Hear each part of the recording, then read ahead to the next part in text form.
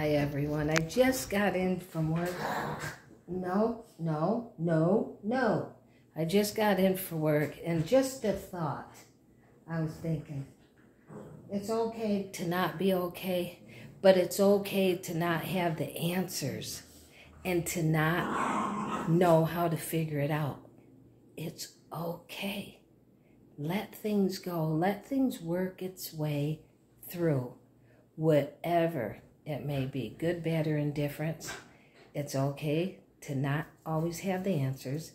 It's okay to not know the beginning to the end, because there's a higher power that knows everything. And it's okay to say, you know what?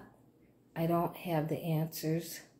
And if I did, I'd share them with you and I would be of help. But since I don't have the answers, it's okay to just rest.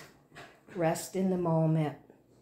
Take each moment at it as it goes. And any and everything always works its way through to better situations.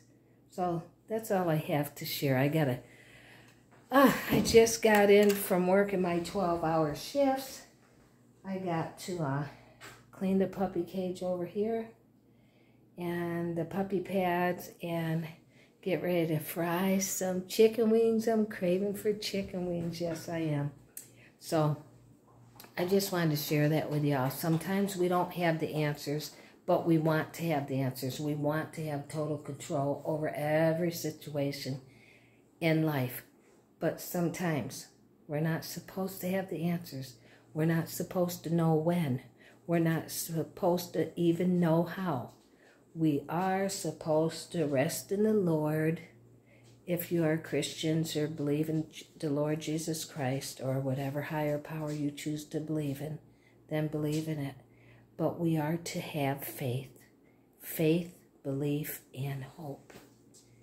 Remember, not always will we have the answers.